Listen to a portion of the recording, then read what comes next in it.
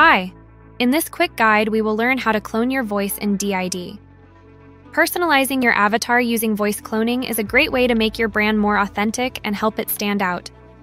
To access voice cloning, navigate to the Studio's Voices tab and choose Clone Your Voice. To clone your voice, upload an existing audio file or record your voice directly in the platform. The recording must start by reading the consent waiver out loud. The rest of the recording can be any text you choose. The primary aim of voice cloning is not just to mimic the tone and pitch of the recorded voice, but also to capture the subtle nuances and inflections that make each voice distinct. Here are a few guidelines to help you get the most out of voice cloning. The recording needs to be at least 30 seconds long. Ensure the audio is clear and contains only your voice without background noises, music, or effects.